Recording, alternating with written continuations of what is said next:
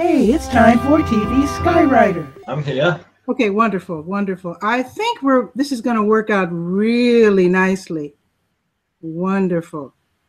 Okay, and you invited followers. That's nice. That's beautiful.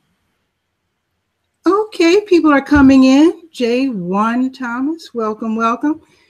This is something kind of, for me, wild and new. I'm Patricia A. Murray. I usually do my show TV Skywriter on Google+. So we are on Google+. And I'm talking with James Winsoar. And James, why don't you introduce yourself? Hi, everybody. Hopefully you can see me. Yes, it's working on Periscope. So if you don't know me already, my name's James Winsoar. I'm at Winsoar on Periscope. And I've been marketing online since 1999, based in Nottingham, England. And I love to help through Periscope small businesses and home-based business owners to make more money in less time. Wonderful. And again, I'm Patricia A. Murray. I'm a journalist here in Durham, North Carolina, USA. I have a scope every day called Bull City Notes. I simply tell you what's happening in Durham for that day. I intend to use Periscope a lot more in and about town. And today I wanted to talk with James Winsoar because I saw one of your scopes. Why don't you tell us? Because it was really fun to watch and a little disturbing. It was. It didn't go how I thought it would go at all. I had the idea the night before. The local BMW dealership had been featured in our local newspaper, and I had the idea of going along, reviewing their car, the BMW i8, because it's quite an exciting electric car. And I thought what I could do is maybe get a member of staff to come along with me. We would go around the car and we could answer viewers' questions live about the car. But it did not go that way at all. I ended up not only getting thrown out of the BMW pop-up shop that they had there, but also I was kicked out of the shopping centre. Wow. purely for broadcasting on Periscope. Okay, now why didn't a staff member agree? Because you said that you were wondering if maybe they booted you out because you questioned, maybe you said something kind of halfway negative. Oh, let's see. Wise Courtship tells me to tell you hello. Can you see that on your screen as well? Yeah, I'm just focusing on your screen at the moment. Okay, it is confusing, folks. So we might miss. I do see the hearts. Thank you, thank you. We might miss some comments because I do have it open here. Yeah, so we're looking. Yeah, we're looking at both Periscope and Google+ at the same time. So I'm wondering why the staff person didn't agree, because you did not start out saying anything negative. No, and the replay is still available on my catch if anybody wants to have a look. But I did decide, because they were not, because I got kicked out, I decided to delete the replays from Periscope, because it did start off as a really positive review, because the styling of the car is admittedly really nice. It's an amazing looking car. But one of the viewers asked a question. They said, can we look under the hood, under the bonnet of whatever you call it, of the car? Mm-hmm. So I asked the member of staff, and it turned out that you can't get, the bonnet doesn't open on the i8. It's all engineered in. And that's when it took a bit of a negative turn. And she said to me, shouldn't you have permission to film in here? And what she didn't realize was I'd already had permission from another member of staff. They said they wouldn't answer any questions because they didn't know what kind of questions they might be asked. But they said it's fine if I film in the car and I film the exterior of the car. But then as soon as I started getting into pros and cons, that's when they didn't like it and they called security. Wow. So how do you think it went, I think when you agreed to leave, I was actually very worried, and I was glad that you were very calm and that you did nicely agree to leave. Do you think you were treated unfairly, or what? Oh yeah, definitely, because it was unfair, because there was other people who were taking photos and filming, and they were left to it. The only thing I was doing differently is speaking about it and broadcasting. So it was totally unfair. The only thing that I wish I did differently was to ask why they were throwing me out. Okay. Now here's how I would have done it. Now I'm a journalist, so I think there's going to be like, it's being said that this opens up a whole freedom of speech question, and it does indeed. Now I'm thinking that there's now 3 levels of, I don't even know what to call us now, but there's to me, the top level, the official sanctioned media, okay? And there's people like myself. I'm a journalist. I don't have a degree, however, and my newspaper, which was in print and now is online, I do it all myself. I'm a citizen journalist. And then now there's something new, the scopers and the live streamers. So I think there's actually 3 levels. I'm not trying to say the one's on top of one. I'm not trying to make any judgments here. But here's how I would have done it as a journalist. I would have walked in and I would have said, good morning. I just spoke with, Jane Smith, and we had a little talk about my doing a little live streaming about this gorgeous BMW, get them on your side, Yeah. And would you like to talk on the air with me about it? Or is there someone who could, in fact, I would be really humble and I would say, I'm not technical. I don't know much about cars. I just know this is gorgeous. But can somebody tell us about the more technical aspects of the car? And then I think by then I would have won them over. What do you think? Well, that's kind of what I did.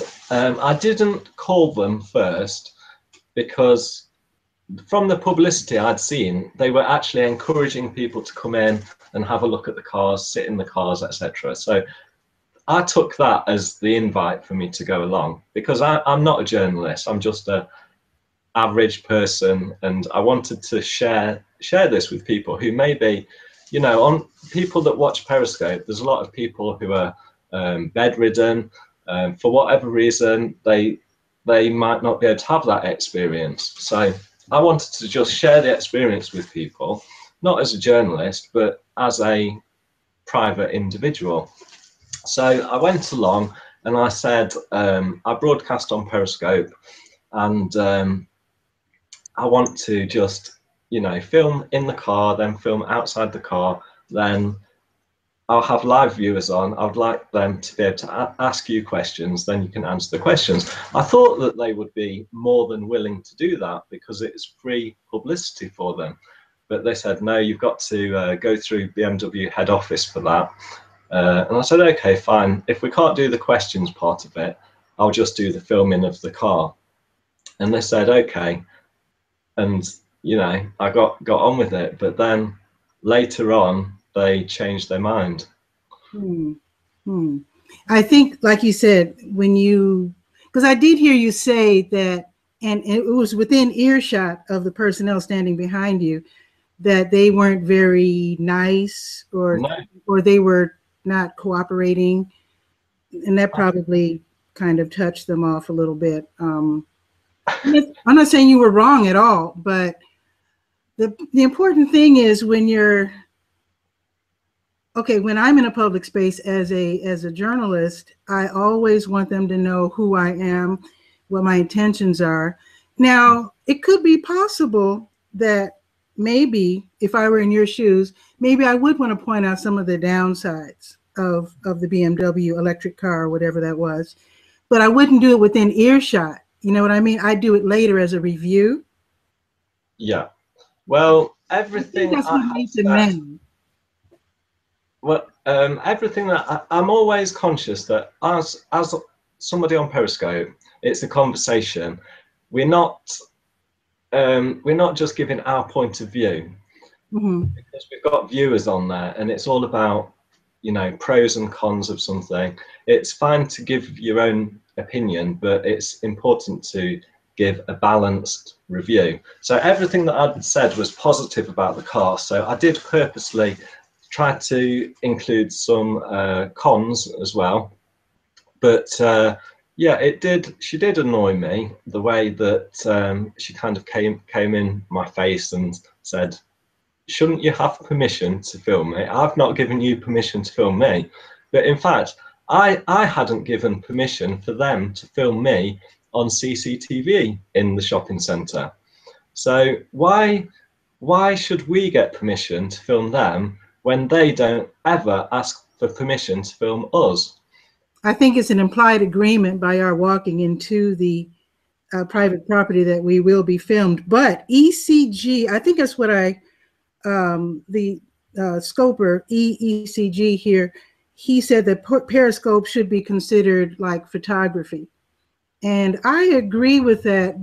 But the thing is, when you're not a journalist, you don't necessarily know the rules of photography when it comes to being in public spaces. And let me just tell you what I came across online. Okay, this is, okay, someone is saying, Wise Courtship is saying James is always positive, and you don't need permission to take photos of people, at least in the States. That depends too. Like, for example, I was in Duke Gardens and I saw two groups of really adorable children coming down the path, and I purposefully turned my camera away and explained to the people that I don't have permission to show these adorable children with the matching blue shirts, because again, I didn't have parental permission. I probably could have done it, but I think that when it comes to minors and people who don't know that they're going to be filmed, even though they're in a public place, I try not to overstep my bounds. But let me tell you what I came across here. And these laws or rules, I think, are almost identical in the United States and the UK.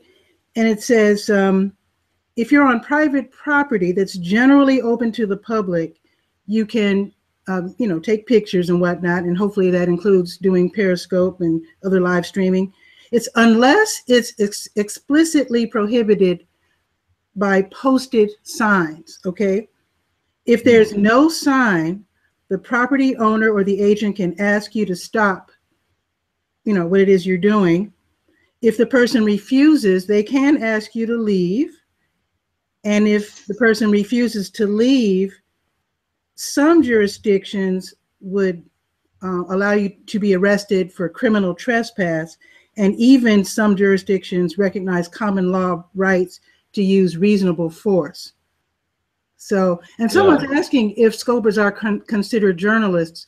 That's the question, isn't it? Yes, absolutely. That is the question. And it depends as well, I guess, whether you are, well, first of all, when I was filming, I did purposely make sure that I avoided filming any other people. So I always pointed it at the car. There was a kid in the car at one point, and somebody asked to see the speedometer. So I purposely made sure that this kid was not in, because otherwise you have to ask for, you need to get them to fill out paperwork to agree to be in the film. But then there's the other aspect. Are we scoping, is it a profit-making scope? Because on that particular one, I wasn't promoting anything that I was making money on. And I wasn't being paid by BMW either. So there's loads and loads of questions. It really does open a can of worms, as somebody said. I really think that people who are scoping and doing live streaming of whatever sort should look to see if there are rules or laws for photographers. I think, and I'm not saying that scopers are journalists. What you have to keep in mind is that the police, the security guards, and other personnel are probably not up on the law themselves. So you have to look at it from their point of view. They're going to view you as a photographer. And I actually witnessed a scope where someone was on an airplane and the flight attendant asked what they were doing and were they online, and they couldn't do that. And so he was trying to explain, this isn't, you know, there are people here, I'm talking to them. And it really, they went around in circles a bit. But I think what we need to do as scopers, or anyone dealing with high tech, you need to stay up on the law, because you're going to be treated by the existing law. You know what I mean? Yeah. So if you're, for example, you can be on public property and you can film or scope or take pictures of anything on public property. But when you turn your camera to something private, then it's iffy. I mean, technically you can do so, but you can't aim it at a bedroom or a bathroom. And in this country, you have to be careful about government buildings, bridges, and airports. Oh, yeah. Oh, this is a good point. Somebody else mentioned that maybe I was casing the joint out, and that might be why they got a bit, because this car is worth £120,000. That's about, I don't know, something like $200,000. Wow. So pretty expensive car. Maybe they were concerned about security. I have to say though, James, one thing I noticed that would have disturbed me if I were a security guard, now I'm not criticizing, but I am saying that you circled that car incessantly. Yeah. It was a cool effect, but I think that would have been very disturbing to someone who was wondering, what is this man doing? Because it's not like you were standing there just saying, this is the mirror, and check out the grill, and check out that. You were walking around it, you know, you were circling it for quite a while. And it looked cool, but I don't think it like that. No. The thought never crossed my mind. I just wanted to give people a view of all around the car. I was asking people what they would like me to look at. I think because my internet connection was not great, I didn't get a lot of comments, and it did get disconnected the first time I attempted it. So I was in there a long time. I don't know how long exactly. But yeah, I certainly overstayed my welcome on that occasion. Well, maybe. Well, Mommy said, I don't know if you see it on your screen as well, but she said that the only difference was that you were talking as opposed to just filming.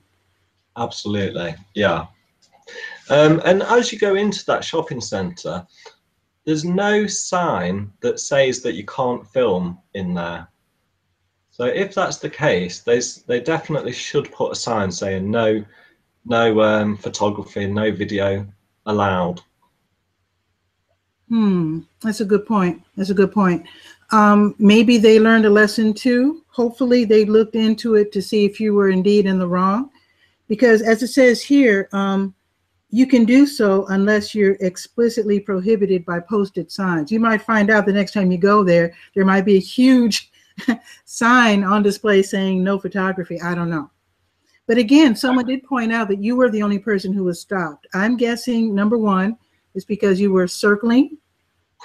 Number two, you were talking. They're probably wondering, who the heck is he talking to? They might not even be aware of live streaming apps. They're probably thinking, this guy is scoping out the place and he's talking to his accomplice. You know? Number three, I mean, you were thank God you were calm and nice about it. But, someone, you know, this is the second person, Ryan, Parent Dome. Follow him if you want to keep your kids safe on the internet. But he was pointing out that some states point out that you have to have, if you're doing audio, that all parties have to be in agreement. And I did read somewhere today that there's a big difference between just photography and someone saying that you could have been just talking on the phone. Yeah, but it was obvious that he was filming, obviously. Otherwise, I mean, he wasn't doing this, right? So, oh shoot, what was I saying? Right, Ryan Miller was pointing out that I lost my train of thought. There's a difference between just filming and talking. in certain states, both parties or all parties have to be in agreement. And I know in some jurisdiction, I don't know about in the UK, but in the USA, when it comes to audio, they try to, when they want to stop you, they point out that the audio is a problem because they're worried about terrorist activities. Yeah, well, that terrorist argument is used for all sorts of purposes in the UK as well. I think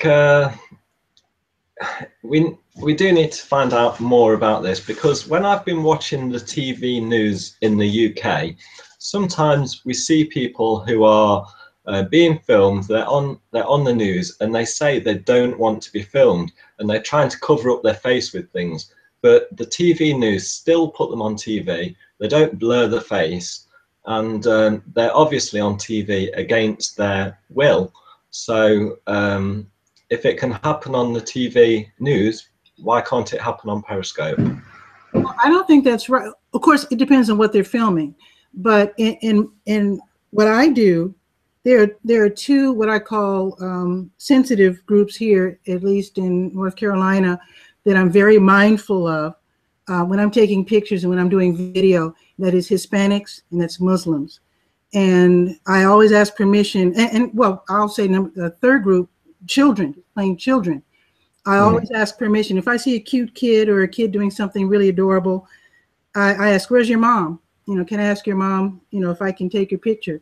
And they'll say, yeah, she's right over there. And so I never just photograph a kid or, like I said, Hispanic. Some, this might be a sensitive subject, but some people who are Spanish speaking in this country, and I should point out Polish speaking as well, many of them are illegal. I shouldn't say illegal, I should say undocumented. And it's not cool to photograph them because they could get in huge trouble. All right. Same for Muslim. Now, I think it's, I can't remember if there's an actual law in the Islamic faith. I don't know. But I do know you have to be very careful about filming them. I know they prefer, if you're going to take their picture, that their faces not be shown. So it might be okay to show them doing something like from the side or whatever. And as far as children, I don't care what the race or ethnicity is. If it's a child, I always ask permission. So you have to be very mindful. I don't like it when television news just film people willy-nilly. I always like to ask permission. I know they feel that, you know, they're in charge. They're the news. They're, you know, they can do what they want. But I feel that it's better to respect people's rights and their wishes, unless, of course, they're criminals. Yeah, well, in the case that I saw on the TV, the guy was convicted of something. So I don't know if that changes it in the law. I'm not an expert in law, I must point out. I know nothing about it. It's just that this experience has brought it to the forefront of my mind. The reason that I did scope in public was I think that the first hurdle people have when they're scoping is, first of all, pressing that start broadcast button is very scary for new scopers. So the first thing is to overcome that fear in the comfort of your own home. And then once you build up enough courage or enough experience and you feel comfortable enough with it, the next step is then to take it outdoor. And outdoor scopes are awesome. People love the different background image. Some of the top scopers in the world do outdoor scopes, like Euro Maestro, Jeff Goldberg. There's quite a few, aren't there, that do these outdoor type of scopes. So it's very, very entertaining to scope in different places, but we do need to know, first of all, what are the legalities, and then if you encounter problems like I did, what is the best way of handling them in the future? I think I should have spent more time asking them what their problem was. And then, well, no, I think that would have been considered antagonistic. I'm just saying that just as a person who watched it from a journalist point of view, I think it's always best to me to back off, unless you can afford to be arrested. It's always best, in my opinion, to back off And I mean, you do know, listen, I watched a video in the UK where a policeman told a photographer that that was his street and that he could not photograph, take any pictures. He took the guy's camera. You cannot do that. No, she touched my phone, that security guard. There was no police involved in my incident. The private security guard from the shopping centre actually put her hand on my camera as though she was trying to take it, which was quite annoying. I think she did that twice. So I didn't give her permission to touch my property, just as that she didn't give me permission to film her. But my argument is still the same. How can they film us without our permission, and we, for some reason, we don't have the right to film them? It should work both ways. Well, I think that sounds fair, except when we are on the streets, many of our streets have cameras. Many of our buildings and, I don't know, airports and whatever, they all have cameras. It's kind of implied consent. When we know we're shopping, we know there's cameras around, and it's kind of like we know it, and it's if we don't want to shop there, then we'll shop online or somewhere else. But I think it's implied consent. And someone did ask, why, if you were a key holder in that building, were you asked to leave? Yeah, I checked this afterwards, and apparently they had no right to ask me to leave. But at the time, I thought that I would just go along with it because I knew that I could just go out that exit and come back in another exit entrance. So they didn't know who you were, right? I mean, they didn't know that you are a key holder, right? I mean, there's no way for them to know that, right? No, that's right. Yeah. So I guess if you had told them that, maybe, I don't know if that would have made a difference. I just think that they were ticked off and they just wanted you out of there. And I'm glad you acquiesced and left, because I would have hated to see you get arrested or whatever. The law is with you. However, they can still do to you what they want. It's illegal to touch or take a camera. It is illegal to delete photos or footage in the UK. And wait, someone's saying no, not in the UK, they're classed as public property. That might be referring to something else. But no, even in the UK or the USA, you cannot take a person's camera. You cannot delete photos. They can't force you to delete anything. They cannot search your camera without a warrant. So you have to either agree or ask to be arrested or whatever in order for them to do what they have to do and just take it to court rather. I don't know, but I'm glad you backed off, because I would have hated to see you get arrested or mistreated, even if you were in the right. The only regret I've got is kind of jumping to the conclusion that they were going to throw me out, because they never said that. I was kind of the first person to say that, because I knew I could tell where it was heading. So if it happens again, I'm sure it will, then what I'll do is I'll just ask more questions, and I'll try to stay calm, and I will let them get to the point where they're going to call the police, because that didn't happen on this occasion. So next time I'm going to hold my ground more, because I think we do have the right as citizens to make Periscope videos, and you know, as long as we're not doing anything wrong, which I wasn't on that occasion, we should have the right to film and broadcast, you know, most things. So next time I'm going to hold my ground more, and I've had tremendous support from people on Periscope and on Twitter about this. I'm hoping to get an apology from BMW, and hopefully the shopping centre will send an apology as well. Yeah, until it happens again, I probably won't know how I will react, because in the heat of the moment, it is so hard to stay calm and collected, because they get in your face, and you know, they're so officious, and the way that they're dressed, it makes them look almost like they're police.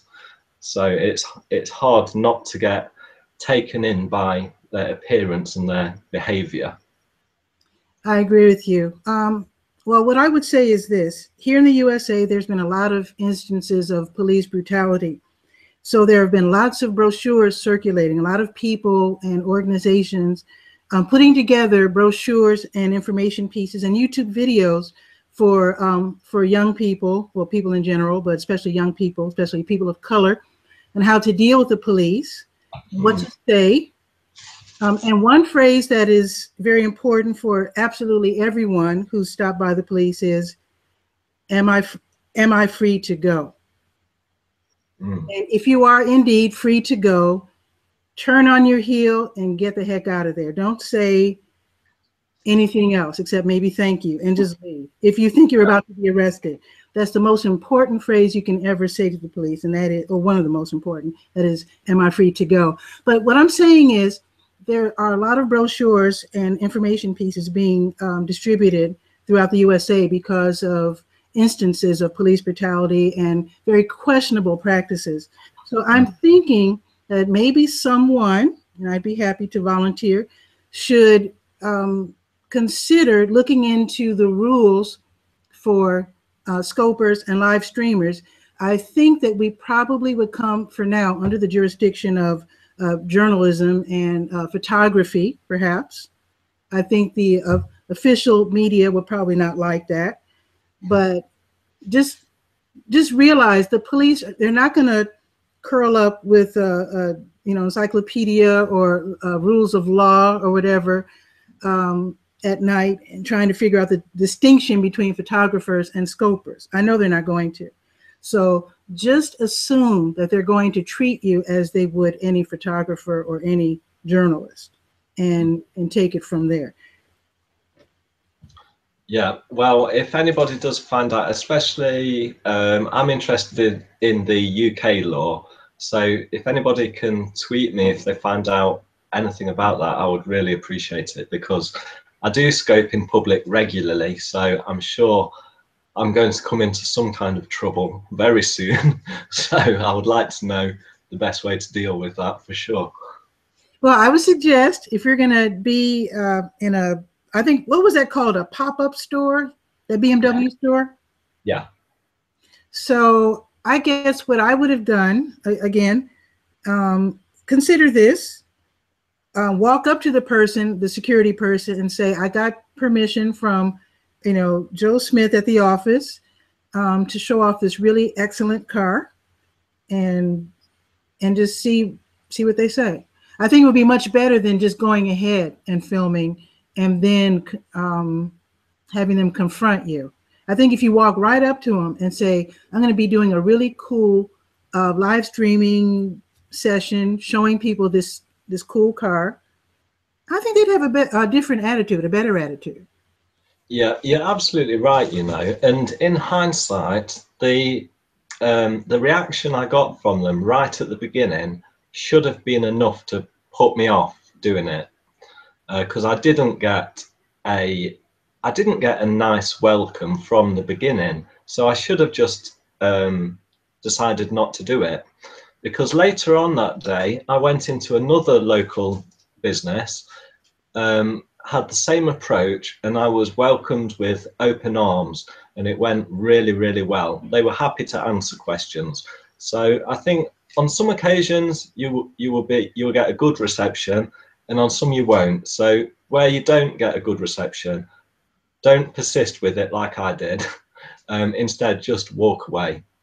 All the more reason to walk up to the person from the beginning. And someone pointed out that these security guards are dressed up like police and having authority problems, but be that as it may, they are representing authority, even though they might not have the same authority as a military officer or police officer. But as far as the person in the room with the most authority, might be the security guard. Just saying, because he's hired by the property owner. Yeah, the security guard only turned up right at the end, though. I mean, when I went up to the member of staff and asked for permission in the first place, I didn't get a good reception from them. they were like, oh, you've got to speak to BMW head office. We can't answer any questions because people could ask anything. So then I should have just walked away. I shouldn't have, in hindsight, I don't think I should have kind of made a compromise and just did my own filming. If now I can tell that the reaction I got right at the beginning was not good, so I shouldn't have given them any publicity. But I'm glad it's happened, because hopefully my experience will help other people to handle it maybe better when it happens to you. I think you handled it quite well. But one thing I have to say, though, when I interview people, most of the time they allow me to just ask them whatever question, you know, I want to. Sometimes, however, if I'm interviewing someone like the police chief or the mayor or whatever, they want to know what I'm going to ask first. And I hate writing down questions, because I'm a jazz fan. I like to just go with the flow, you know, but they're not used to that.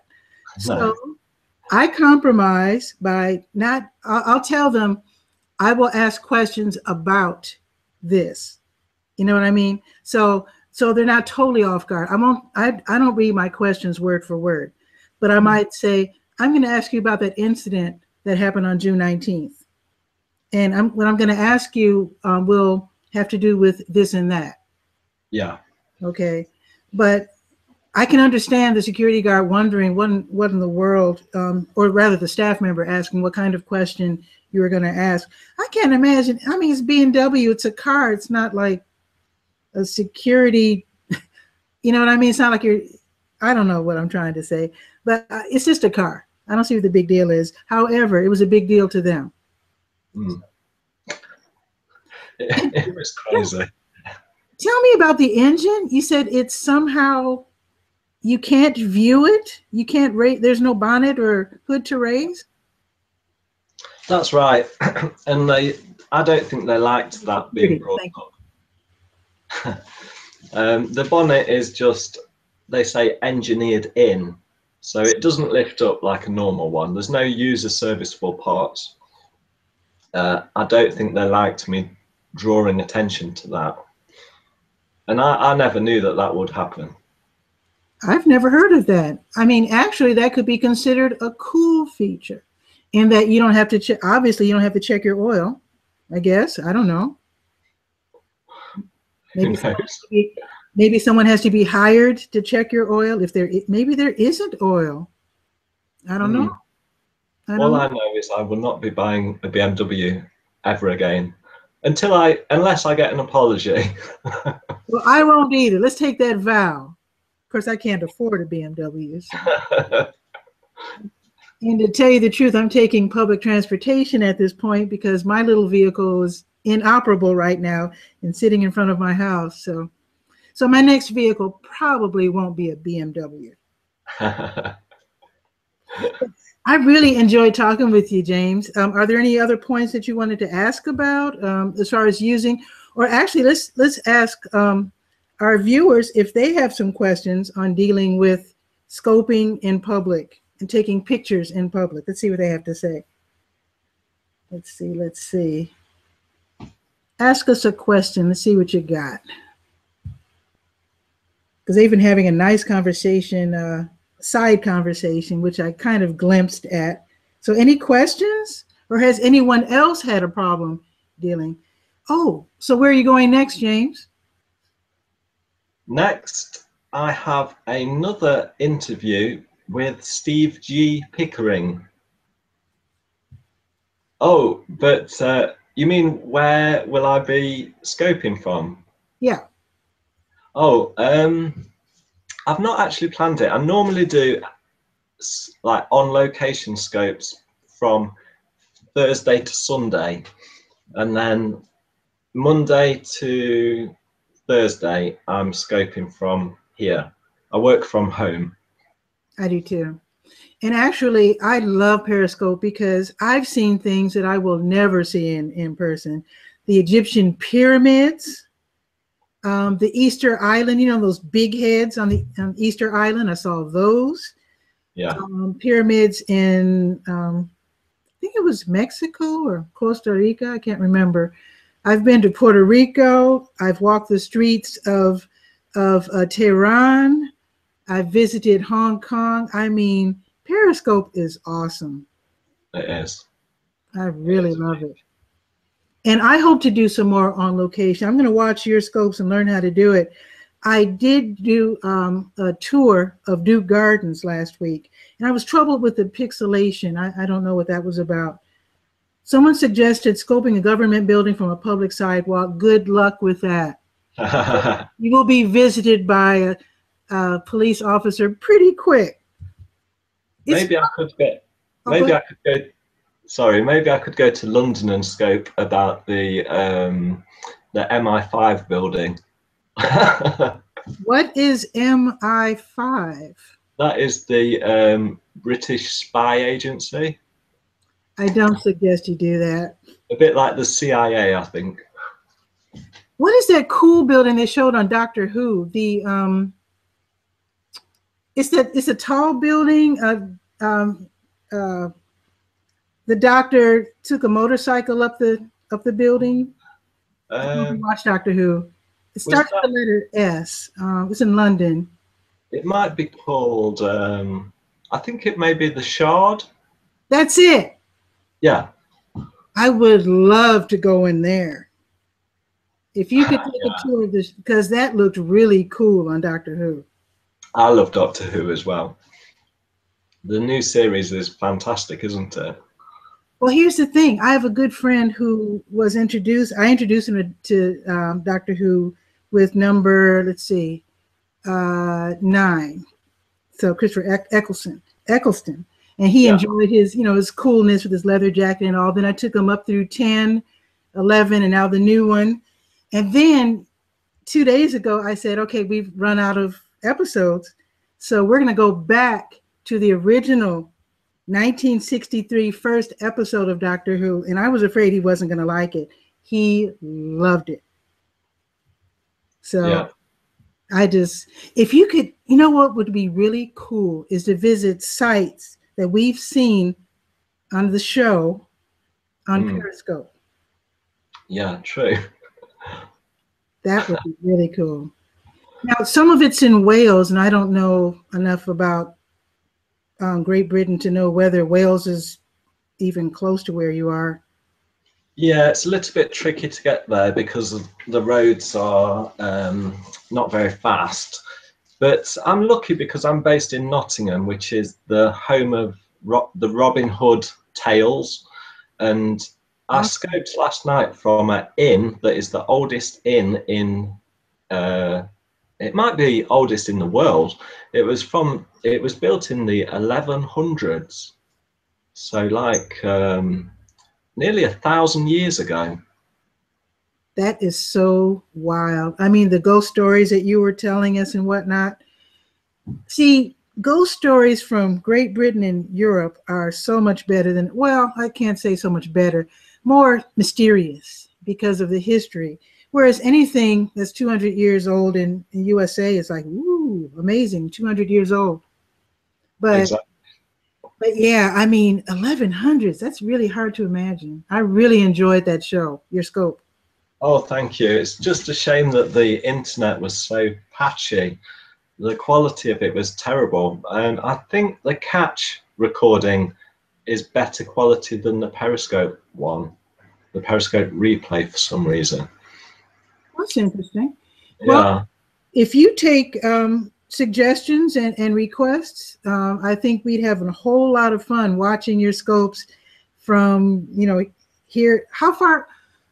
Okay, England looks small on the map, all right?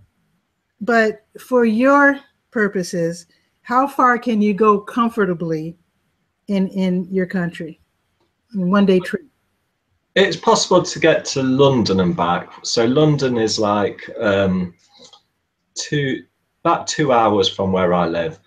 But then again, there's so many people already in London that you can easily, using the map, you can find people in London. So probably there's enough for me to go out in Nottingham, because people love the tales of Robin Hood, don't they? So absolutely. Now, here's another suggestion, if you don't mind. A lot of people are showing the big cities of, London and whatnot, but a lot of us really love to see gardens and small towns. I'm from Chicago originally, so I'm very fascinated when I see an animal like a cow or a horse. To me, that's very exciting. Yeah. Well, I'll do more of those kind of scopes. If anybody wants to tweet me as well with any suggestions, then I'll be happy to do that. I've got to leave in a couple of minutes to do my next scope that's going to be with Steve G. Pickering. Oh, okay. I met him online. Yeah. Yes, you mentioned that. Yeah, he does blabs where he teaches English. Yeah. Yeah, that's pretty cool. And he's got a wonderful ear for dialects. So ask him to imitate. Well, I won't tell you what to ask him, but I'll just say he has a wonderful ear. You're right. He did an impression of me. Really? Yeah. It was eerie. Oh, I hope he does that during your school. I'm going to let you go now because I know you need to prepare and all that sort. So I want to thank you so much, James Winsoar, for being on the show. Thank you so much, Patricia. It's been amazing. So, yeah, hopefully we can do another one again soon.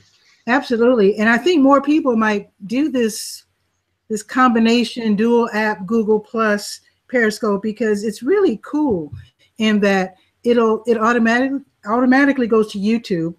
Of course, what I usually do is I download the original show and then I add credits at the end and then re-upload it and get rid of the original. So that's one thing that I do. And then of course it's on Catch. Yeah. And periscope.tv, right? Yeah, it's fantastic. I look forward to watching the replay. And thank you everybody for watching. This has been really fun and historic for me. And me as well. This is the first one I've done. Excellent. So I'll say ciao for now. Enjoy the rest of your Sunday. And what time is it there? It's 3:20 p.m. here, Eastern United States. What time is it in England? 8:20 p.m. Wow. So it's dark already, right? Yes. What time does it start getting dark there? Probably about five or six, I think. Our clock's just changed recently. So yeah, same here. So I forget. They say fall backwards. So I'm thinking sun. It's cloudy today, but I think the sunset will be 6-ish probably, something like that. But anyway, let me let you go because I know you're busy. Really enjoyed you guys watching. That was really fun. And I'm sorry if we missed out on some comments. It's hard to look. I've been trained to look into the camera, which means I'm not looking down at the comments. So I know I missed a few. It is tricky. Yeah. So thanks again, James, and I'll see you real soon. You're very welcome. Thank you, Patricia. See you soon. Okay, everybody. See you later.